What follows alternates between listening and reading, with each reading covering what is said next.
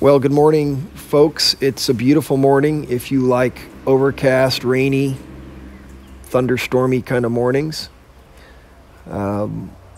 Ordinarily, I think it's neat weather, but got a little bit of cabin fever. So here I am stuck in my home as you are in yours.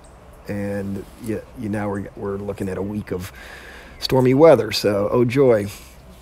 But God is good, and we're going to continue on. So this morning I'm going to read a long section. It's Galatians 4:12-20. This is how Paul is continuing his plea to the Galatians. I plead with you, brothers and sisters, become like me, for I became like you. You did me no wrong.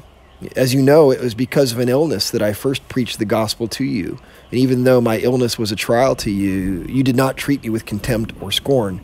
Instead, you welcomed me as if I were an angel of God, as if I were Christ Jesus himself. Where then is your blessing of me now? I can testify that if you could have done so, you would have torn out your eyes and given them to me. Have I now become your enemy by telling you the truth? Those people are zealous to win you over, but for no good. What they want is to alienate you from us so that you may have zeal for them. It's fine to be zealous, provided the purpose is good, and to be so always, not just when I'm with you. My dear children, for whom I am again in the pains of childbirth until Christ is formed in you, how I wish I could be with you now and change my tone because I am perplexed about you.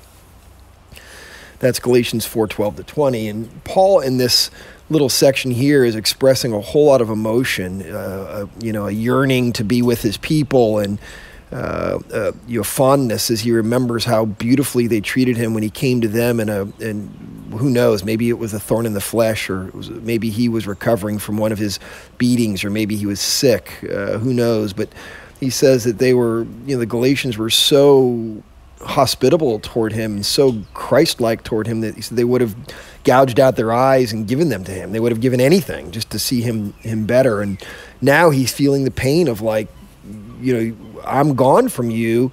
And I think the best way I could describe what he's talking about is he's saying these are like cult leaders that have come in.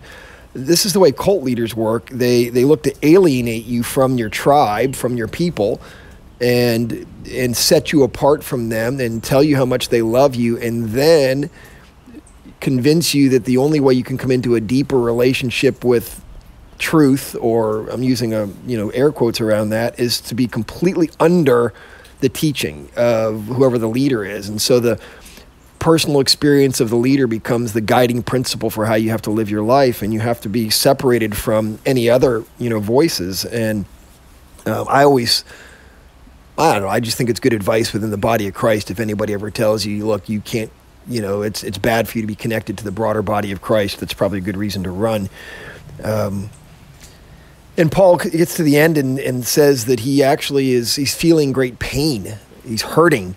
He compares himself to a mother who is in the pains of childbirth. And he says that he says, I'm again in the pains. He says, I've already given birth to you once as I saw you come alive to the gospel. And now that you're falling away, it puts me right back into the place of anguish, like I'm bearing down to give birth again, and I'll remain in labor until I see Christ fully formed in you, or Christ formed in you and see a maturity. He says, I wish I could be with you so I could change my tone. I'd probably be more gentle with you, because right now I'm feeling a little angry and a little perplexed. I don't understand how you could have fallen into this trap. And again, there's just a lot of emotion that's here, and I think this is a deeply pastoral letter that Paul is or a pastoral section where Paul is expressing what lots of pastors feel, which is, this deep desire to serve and sacrifice for the people, and also though to ground this in truth, and this love for a congregation, for a group of people who are following Jesus, has to be born out of a love to see them come into full relationship with Jesus, and not some sort of selfish motive to be propped up. And Paul is saying here that, something that I've felt a lot, which is it's easy for people to drift away into some sort of personality cult where they really only follow the leader and not really follow the word, or become deeply grounded in the truth. And their zeal for the gospel can quickly give way to zeal for some sort of derivative message or some sort of splinter or something that's actually out and out a lie. And ultimately what Paul is saying, and I think this is the mark of great leadership, is that people's desire has to be for Jesus and not for the leader.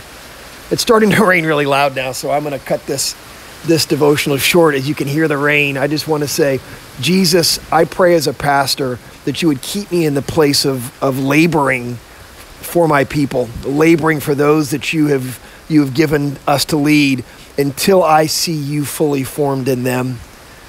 Please do this, Jesus. Please do this deep work in Jesus' name. Come upon us, Lord, like the rain is falling now. In Jesus' name, Maranatha.